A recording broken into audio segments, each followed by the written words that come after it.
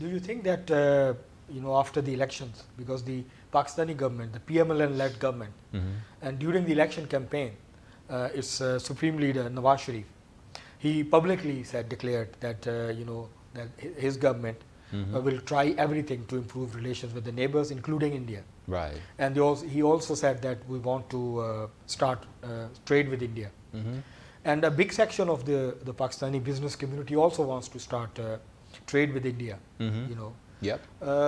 Do you think that there's a chances that they can sit together and they can improve relations, and also they can start the trade and things like that, or you think that in the presence of Modi government in India it will be difficult?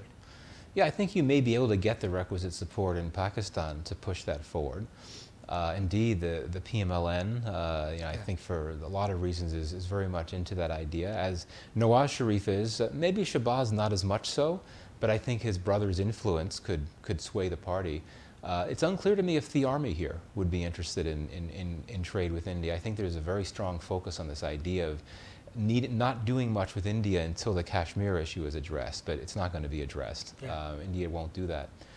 But indeed, I really feel that there's no space in Modi's India, in Hindutva, for this notion of moving closer to Pakistan. Honestly, if anyone in India would be in a position to pursue a peace process with Pakistan, it would be Modi, because he's the hardliner. He has that space. It's sort of like the Nixon goes to China effect, right? He was that very conservative, hardline leader that decided that he wanted to normalize ties with China, and he had the strength and to get away with that, so to speak. But Modi, as you'll know, he made that surprise visit here in Lahore almost a decade ago to meet with Nawaz Sharif when he was prime minister. Soon after that, there was a terrorist attack in India, and that basically ended it from India's perspective. And that hasn't changed. And then once you had other attacks, and of course the Pulwama attack, I don't think that India is going to have any interest. And some would argue, okay, if Modi's re-elected, he'll have a fresh mandate, he'll have more political space to be bold, and he likes to do bold moves. Yeah. But I just don't see that happening. To me, it seems like a done deal. That, not to mention, India would not get the economic benefits that Pakistan would if you have more trade, because Pakistan is the weaker economy. It really needs cheap Indian imports. Of course, that's also a reason why you have some strong interest in Pakistan, particularly in agriculture and in the car industry, that wouldn't want more trade with India. But still, much more resistance in India to trade with Pakistan than there be in Pakistan. Yeah, no, you're right. You're right. That's the situation now. If you look back 20 or 30 years ago, the situation was different. Exactly, it was. Yes, there was more hard line taken by the Pakistani governments compared to the India. India was more keen. So do you think that the rise of Indian economic power also played that into that? Because at the time the difference between India and Pakistani economy was not as big. And Pakistan's economy was better. Was better, yes. It was growing better than the Indian economy. But now it's the other way around. And India feels more confident now, to share, the space with the world powers, and it considers itself as a global power now. Right. And I think they don't think that, because the weakness of the Pakistani economy, so the India thinks that, we can ignore Pakistan at the moment, and then we will see in the future if we need it, to develop relations. So do you think that this is really the Indian policy makers are really now, because in the press conferences, when the Indian journalists, they ask questions to the Indian officials, so they always brush aside, that Pakistan is not important. Right, exactly. That sort of. So we get the perception or the feeling that Indian leadership is not very keen or interested. Right. Because they think they are now a bigger power, and they can do whatever they want. Right. And they will get away with that. Yeah, I think there is something to that. I think that in New Delhi, the view is that the biggest external concern and the biggest external threat is China, not Pakistan. They think they have Pakistan managed. They still worry about what they view as a cross-border terrorism threat emanating from Pakistan, but I think they feel they have that managed. They want to focus more attention on China. And this is why, we talk about how the relationship won't get better. I would argue that India has an interest in the relationship with Pakistan not getting worse. And that, this is why, there was a truce, an LOC truce 3 years ago, yes. that lowered tensions. So I think India wants to keep temperatures down with Pakistan so that it could focus more on the China concern. But absolutely, India doesn't really want to think about Pakistan that much. And indeed, you turn on any TV channel in India, you're going to have these anchors yelling about Pakistan. I would argue that's performative. That it's really just part of this entertainment thing. That the public in India is not in a mood for trade or peace with Pakistan for the most part. And it's political too. And the media networks in India in many cases are aligned with the Indian government, and they know that it's helpful for them to bash Pakistan. But in New Delhi, people don't really, on a strategic level, Pakistan is not much of a factor. But getting back to your question about the change in India's position vis-a-vis Pakistan, and particularly trade, it's true that it was before India became the economic power that it is now, when you had India more willing to pursue trade with Pakistan. You go back to the early decades post 47, even when the two countries were at war or having deep tensions, they maintained trade relations. And it was India, not Pakistan, that first extended most favored nation status to Pakistan back in the 90s. But see, that was back then, when India's economy wasn't what it is. Now India is more confident, it's more powerful, it feels that its economic clout is perfectly fine, and it doesn't need to trade with Pakistan to get any more advantages. And with that sort of relationship between the two major countries in South Asia, how you view the future of South Asian integration as a region, the trade, economy, and the other things. Right. Because India has a very good relations with Bangladesh. It has a good relations with Nepal. And the great power struggle that is one power struggle is taking place on the global stage is between the China and US. But in the region, in our region, there's also another power struggle going on between India and China. Indeed, yes. And they are now interfering into different countries' affairs now. They wanted to elect the government which is more inclined towards them or more supportive. Like in Maldives election, in Nepalese election, in Bangladesh the situation is different because because the Hasina Wajid government has been able to maintain a balance between not only between China and India, but also between China and the US. But it's not the case with Pakistan. And so do you think that there are chances that in the coming years there will be a more motivation or more concrete steps will be taken towards the regional integration, or do you think that Pakistan-India relations and the tensions will stop it happening? And so what is your views? Because SAARC is dead. No meeting of the SAARC took place in the last few years. Yeah, great question. And SAARC is dead, and the main reason it's dead is because of the India-Pakistan problem. It functions, decision-making is based on unanimity. And given that India and Pakistan don't agree on anything, you're never going to have a decision that's made. So this is why it's dead. So what I've argued in some of my writing in recent months is that what we're seeing in South Asia is a sub-regionalization effect, not a regionalization effect. You're seeing India try to lead efforts within another regional organization called BIMSTEC, which is the Bay of Bengal. I don't know what the acronym is, but it's basically a regional organization that includes all of the SAARC members except for Pakistan and Afghanistan. So India is trying to energize BIMSTEC and develop integration projects under the BIMSTEC rubric, and it has had some success with that. There's an electricity sharing agreement that's near being implemented, or will soon be implemented, between Bangladesh, Nepal, and India. India also has hopes of developing a transnational rail corridor with Bhutan, another BIMSTEC member. But there's no space for Pakistan in this, or Afghanistan. So you have that dynamic with BIMSTEC, and then meanwhile Pakistan is looking west to Afghanistan, hoping to develop connectivity projects not only with Afghanistan but with Central Asian states. So there's this fledgling transnational rail project involving Pakistan and Afghanistan and Uzbekistan. Now this is a little tricky because Pakistan has tensions with the Taliban now, but what I'm saying is that you have two different regional integration effects at play, but they're not region-wide. You've got one led by India and one led by Pakistan. This is unfortunate because there's never been a time when there's a need for all of the countries in the region to work together, ideally through SAARC, because you have these regional and global challenges that know no borders: climate change, pandemics. During the pandemic, SAARC tried to meet. They tried to have a meeting to talk about joint efforts to combat the pandemic, but it didn't work very well because of India and Pakistan. So it's sad, but yeah, I don't think there's going to be many prospects for regional integration, but sub-regionalization is what we are seeing now, and I think that will be what we'll see in the future too.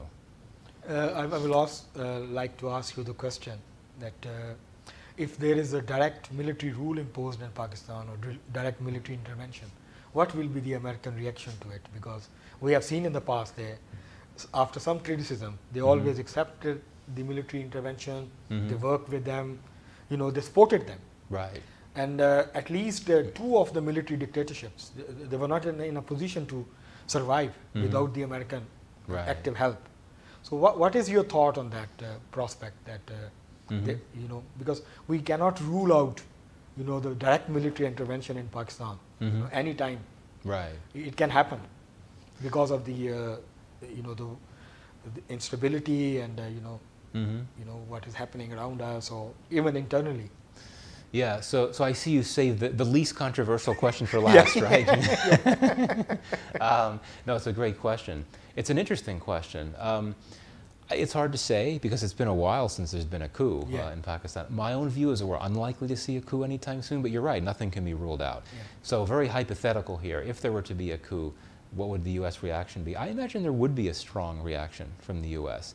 Indeed, I think that the U.S. is perfectly comfortable working with and even working with the army and favoring the army even vis-a-vis the civilian government, so long as there is a facade of civilian rule, so long as there is formal civilian rule, which of course there has been for the last, 15, 16 years.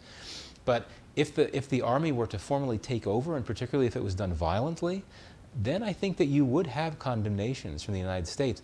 There's not enough at stake for the U.S. and its relationship with Pakistan where it would want to sort of hold back and not, if this was during the War on Terror era, we saw the U.S. was perfectly happy to work with Musharraf. They've worked with many military dictators in the past. But this time is different because it's not in Afghanistan anymore. Still trying to figure out what the relationship should look like. So I think that it would be comfortable and content, so to speak, with condemning a military coup, and perhaps that could even trigger sanctions from the U.S. if that were to happen.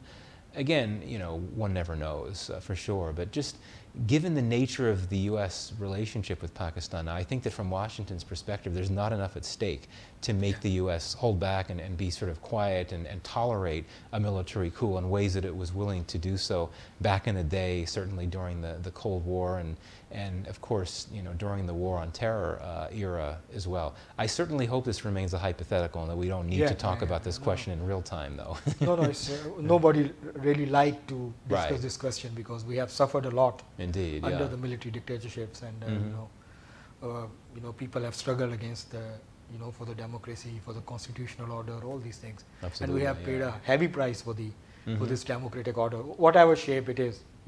It's not ideal, but still we still have rights. We can criticize our governments. We can come out on the streets. So we are enjoying some degree of freedom. Not ideal, but yes, still. But something to be said for an imperfect democracy. There are many imperfect democracies out there. Yes. and it's mainly thanks to the flawed transition from the one military dictatorship to the democracy and then back to the military dictatorships. So it's a vicious cycle that we were caught in. But no, for 16 years we are without any military intervention. Democracy is taking roots now. And it's not like very weak it was used to be. Right. Yeah, but still, lot depends for the democratic order to establish or to democracy, elections taking place, and the civilian governments after one or the other taking power. It's mainly due to the military. They don't want to intervene. Yes. And that is one aspect of that. Because the one question I just want to ask you is that 20 years ago or 30 years ago, when I was young, and you also were young, I think, America was the big player in Pakistan. Even in the internal politics, America enjoyed a clout here. But now, in last at least 2 decades, China has established good relations with the Pakistani political parties, with the state organs, and because of the investment, because of the increased role of China in Pakistan. So now America is not a sole power, who can decide things, at its own, as it used to be, because there was a saying in Pakistan in the past that the power in Pakistan is not goes directly to Islamabad. You have to go via Washington. You need to have a good relations if you want to get power in Pakistan. So do you think that this dynamic has changed and now there are more powers involved in the in the process, and it's not the US who can dictate terms as it was used to be in the past? Yeah, it's a good question. I agree with you. I think that we should not overstate U.S. influence today. I mean, certainly it is influential in the sense that it's very influential within the IMF, which is very important for Pakistan. It's influential just because of how it's seen by Pakistan. I think that cues what U.S. officials do, what they think, it's watched very carefully by both the civilian and the military leaderships in Pakistan. But yeah, I mean, it's a different time. I mean, as I've implied earlier, the U.S., the current administration does not view Pakistan as a top 10 relationship, quite frankly, or even a top 15 relationship. So, I mean, there's always that inherent strategic significance that the U.S. will feel toward Pakistan because of its location, the countries it's close to, like China and Saudi Arabia, the nuclear weapons reality and all of that. So to be seen as significant for inherent reasons, but on tactical levels, the U.S. doesn't really have much of a stake in Pakistan in a broad sense. It's moved on to other things. It's focusing on its great power competition. So yeah, it's not like the U.S. is hovering over Pakistan. And I think that this certainly, we know what's happened in the past, right? We know that there had been a period where you had a pretty strong military relationship. There had been a period where you had a strong U.S. covert presence in Pakistan, going back to the Cold War, and of course during the War on Terror era, until around 2011 or 2012. But things are just different now. You just don't have the U.S.'s. I mean, the U.S. is engaged in Pakistan. We discussed the various cooperation initiatives at play, USAID's work, State Department, its initiatives. But yeah, I think that there are other powers that are much more present and influential. China, absolutely, for the most part. But not just China. You look at some of the European countries. Germany has a very significant development presence. Japan is very quietly a key partner. UK. Yeah, UK, and also the Gulf states, which have long been close to Pakistan, the Saudis, but also the UAE and Qatar. So I think that there's a number of, and Turkey too, let's not forget Turkey. Turkey, So I think that, I don't want to say the US has completely receded from the scene, but I think it's a more multilateral situation, so to speak. And the US is definitely not the most powerful or even the most influential external actor in Pakistan anymore. My last question will be that, do you think that if Pakistan go ahead with the Iran-Pakistan gas pipeline, will the US impose sanctions, or they will just ignore it? Or yeah, that's a good question. I can't imagine the US being willing to tolerate it. If it were 3 years ago or even 2 years ago, maybe so, but the US relationship with Iran has just deteriorated so much, particularly since October 7th. And the U.S. doesn't really give free passes to any of its partners that do business with Iran.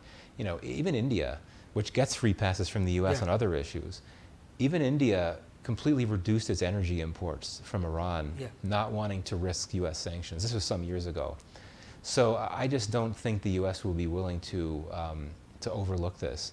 Now, so if Pakistan submits a formal sanctions waiver, which I think it has not done yet but plans to, the U.S. I think would not want to have to sanction Pakistan. I think it would want to work workaround, so to speak. What could Pakistan do that would allow the U.S. not to have to sanction Pakistan? There are various possibilities. Maybe it would mean Pakistan starts to build its part of the pipeline, but it doesn't complete it.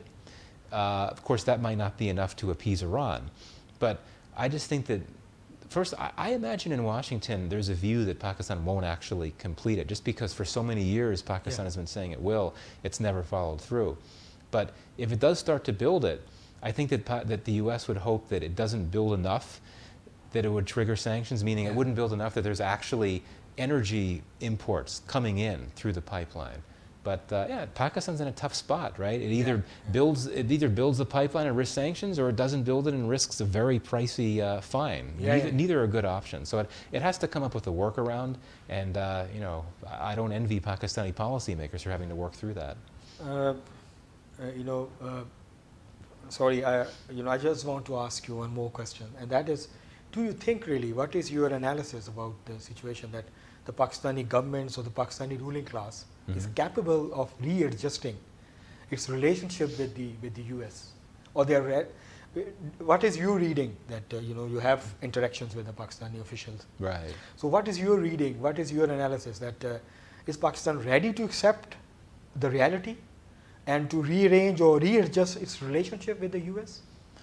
I mean, honestly, since we've had the last few governments in place, the government took over after Khan's ouster, and then the caretaker, and now the current government, the messaging is all very pro-US. There clearly is a desire to work with the US, and you know, Pakistani officials try to make this argument that Pakistan is not in the China camp, that it wants to have good relations with both the US and China.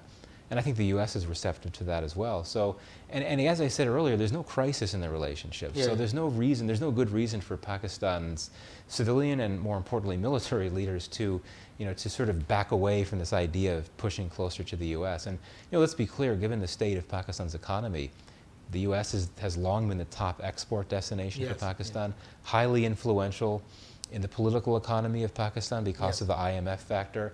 So Pakistani officials can't afford to move further away from the U.S. I think that reason alone gives Pakistan a strong incentive to want to telegraph this message of wanting to have better relations with the U.S. And, you know, we've seen there have been some potential trigger points, right? When we saw there was a recent human rights report from the State Department critical of Pakistan. It didn't cause a crisis. You know, you had the sanctions on Chinese companies for doing business. You know, naturally Pakistan rejected that, but it didn't cause a crisis. So I think Pakistan has no choice but to try to hope that it can get its relationship with the U.S. on a better plane. Thanks very much, Michael, for your time, and it was a pleasure to have you here. And thanks very much for your presence. Thank you. It's a great conversation. That was the program today, and I hope the audience will enjoy that program. Thanks very much, and Allah Hafiz.